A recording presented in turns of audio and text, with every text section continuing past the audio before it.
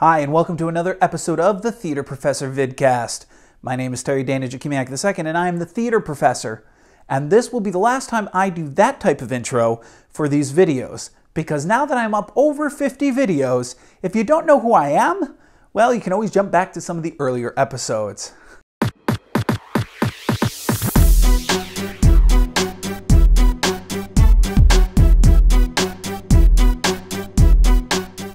And Happy New Year! A day late, because this is January 2nd and not January 1st. This week I step away from how I've been doing videos with open broadcast software and combine it with actual live video of my Wacom Intuos. The reason for this? Well, this week we're going to learn a couple of the settings on the Wacom, so if you use a tablet or maybe you just received a tablet for Christmas, this will be an optimal video for you to watch. I'm going to be showing you exactly what the buttons do and how to use the scroll wheel as you do your art on your computer. And maybe something you didn't know, you could actually use your fingers to move around on the screen, including web browsing.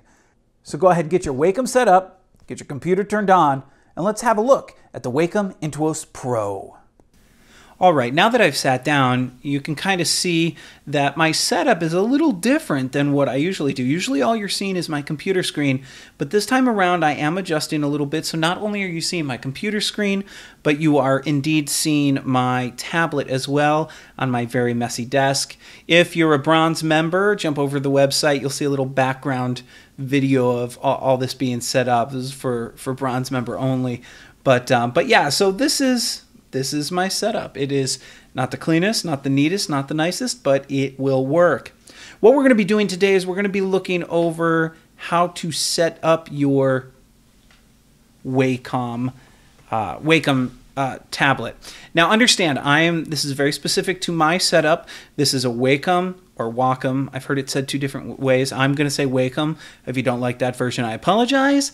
And maybe you can adjust my voice in your headphones. I'm using the Wacom Intuos Pro, okay? Now, if you're using a Bamboo, if you're using a Cintiq, those are going to be a little different. As you can see, this is my Pro right here. It's a nice little setup, and I'm adjusting some, there we go. It's a nice little setup, and I am a right-hander. If you're a left-hander, and we're going to get into that, you'll actually have it set up slightly different. Understand that those that use this can be wireless. I keep mine tethered here and then wireless when I take it to school. The wireless port is on the side. You pull out a small USB stick, you plug it into wherever you're using it, and that's how the wireless works. My wireless stick currently is at the college that I teach at, so I'm not going to pull it out and show you. On the left-hand side here, you have 3 buttons above. You actually have a spin wheel here and a button, and then 3 buttons below. Your drawing screen is all here, and then of course you have your stylus, which looks very similar to the Adonit Jot Touch with Pixel Point, which is what I use for my iPad. Now, with both the screen and my hand moving around, you can see that I'm not touching the tablet with the pen tip, but it does move my mouse around.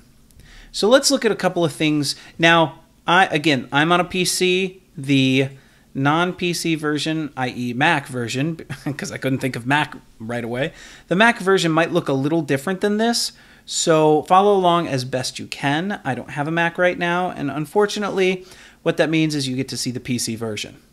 This right now, what I have open here, is called the Wacom Desktop Center. You've got your updates, which there are currently no updates available.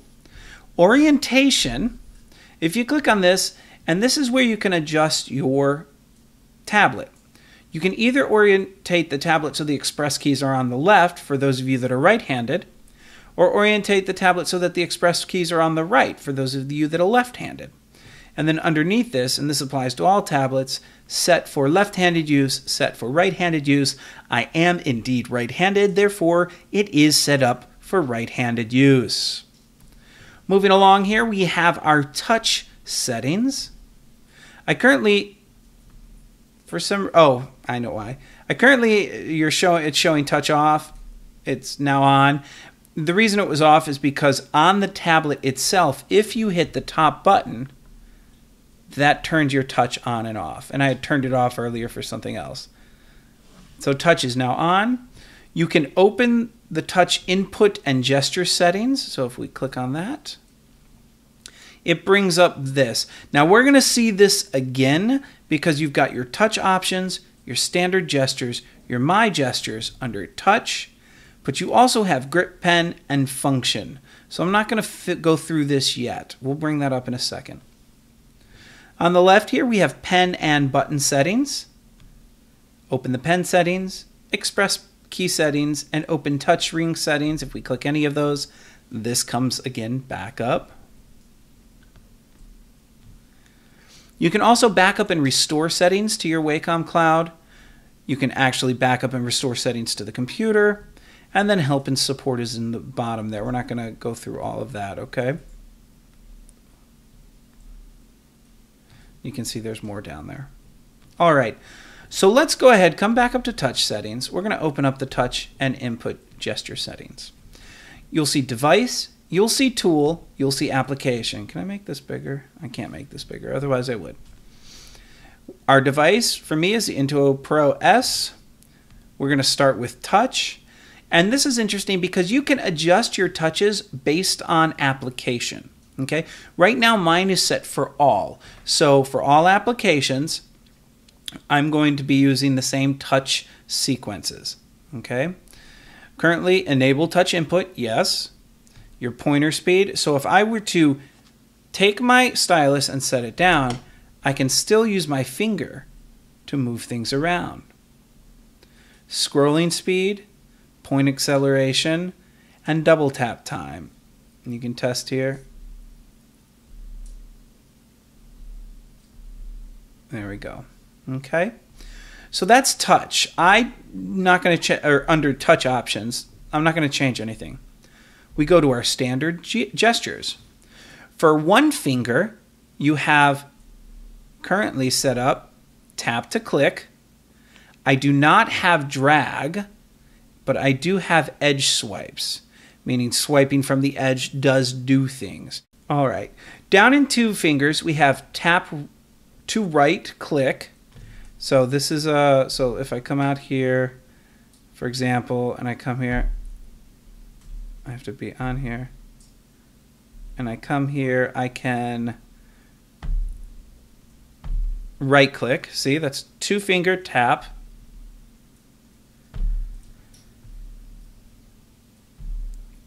You have swipe left or right to navigate, which is what I was doing earlier. So if we come back to our web page, so I've gone forward, two fingers, swipe, and we go back. Let's look at this, NFL or band. Oh, that opens up a new window, so that's not going to work for us. There we go, the interview. The big thing in the news, the interview. So we're on this page, two finger swipe, and we go back. I'm not going far enough. You have to go into this little box here, which I'm very bad at sometimes. All right, the other two finger we have is scroll. So you can see, you can easily scroll up and down with two fingers. You can also zoom with pinching and rotate. These are very much like the iPad or any tablet, I would presume. But if you have the iPad, that is zoom and rotate, two fingers, etc. Three finger setup, it's currently set up as drag. I don't really use it. And then four fingers swipes left or right to switch the application. And I've never tried, oh, look at that. It does indeed. So that's four finger. This is good to know. It's not something I use. All right. So now you've seen all the standard gestures. You can also come in and set up My Gestures. So a three finger tap currently is set for radial dial menu. You can also set it up for keystroke, to open run, or show desktop. Let's do show desktop.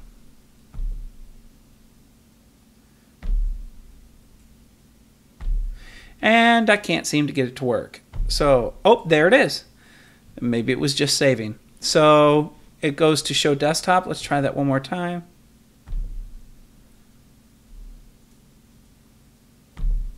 There it is.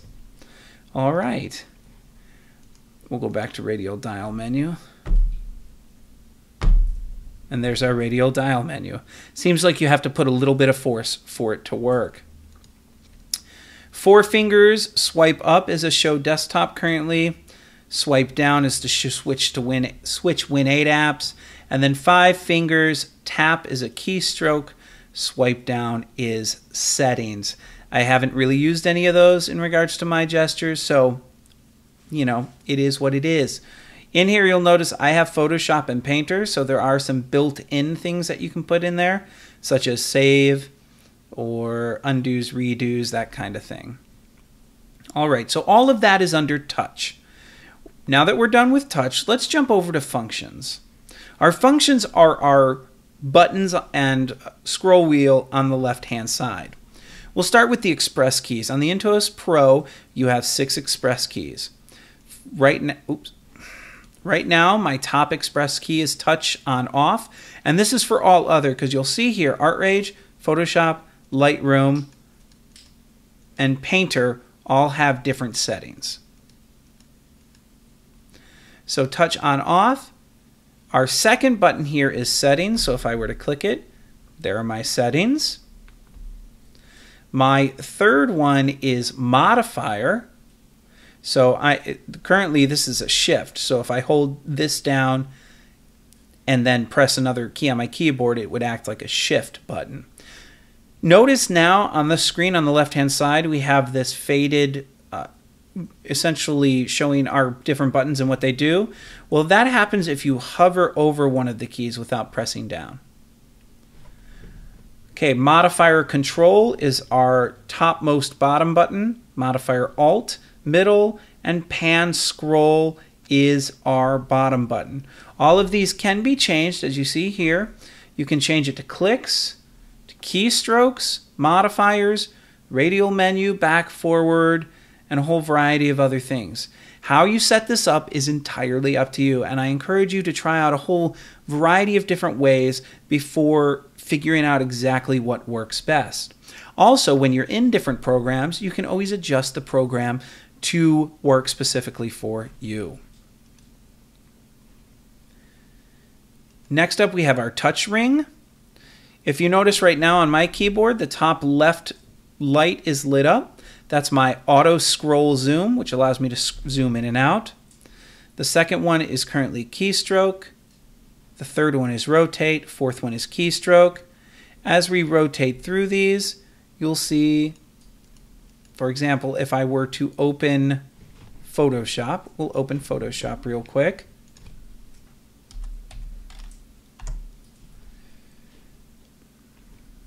Doobie doobie doobah.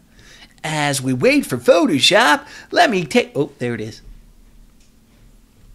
Do I want to improve Adobe products? Not right now. I'm just going to open something and grab my paintbrush. Now what you'll see, these are what the four are for this.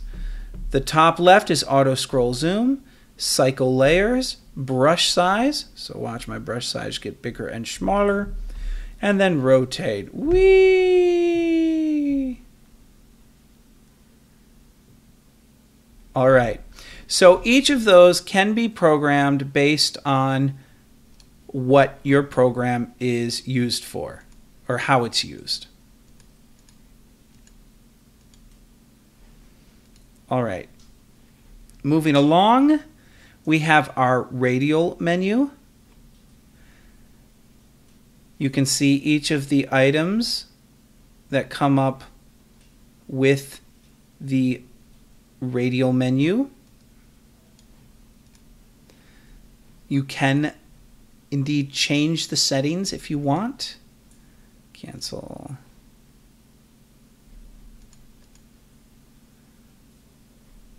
So you click on each of them as you see here, and you can change exactly what it does. And again, to get to the radial menu, you have one of two ways of doing it. Or, yeah.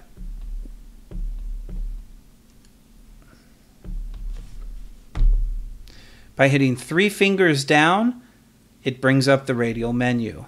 Boom, boom, boom, boom, boom.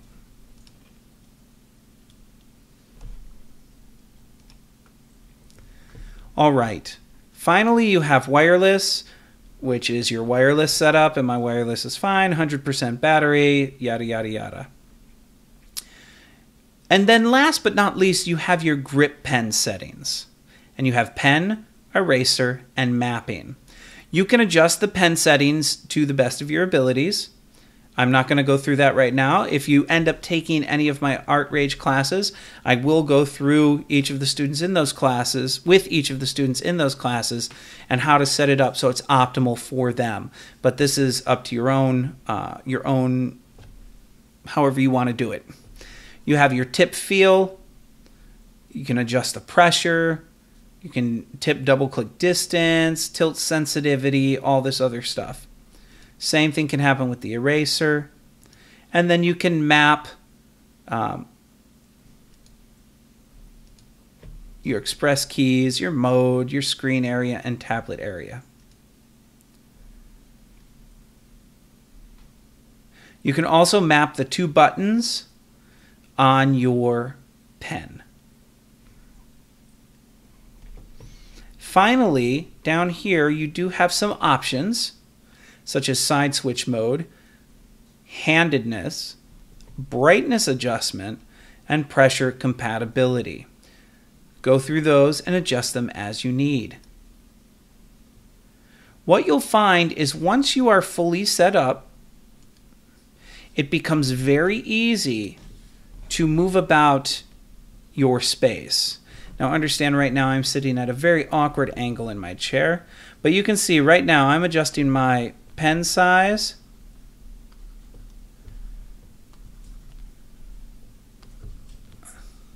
Very quickly.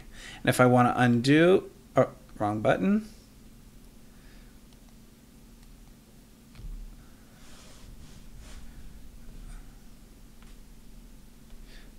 Control-Alt-Z. I'm undoing. I've set my button here as my undo button.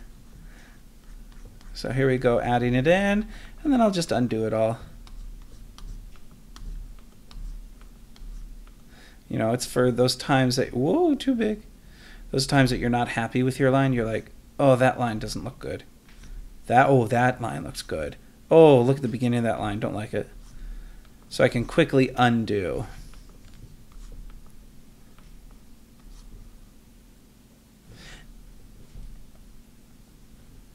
Zoom in.